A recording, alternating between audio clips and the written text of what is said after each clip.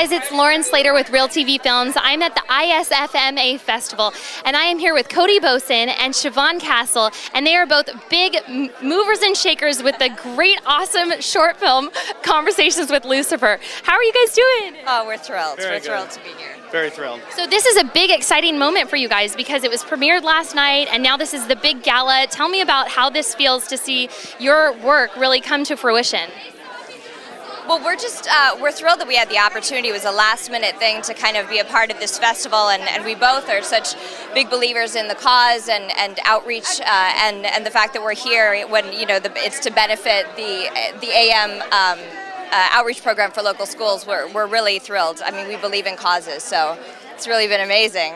That's awesome. So we've been following Conversations with Lucifer as our web series on Real TV Films, and so we're very excited about your film as well. Yeah, it's really been a thrilling experience, and to see it for the first time on the big screen, it was very eye-opening, it was very educational.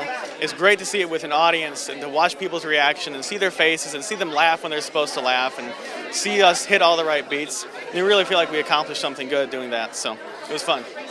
Very well received. Yeah, people were, I mean, we were just so, you have one kind of impression in your head when you're in post-production, and then to see people reacting that way and to get what your message is all about is so fulfilling.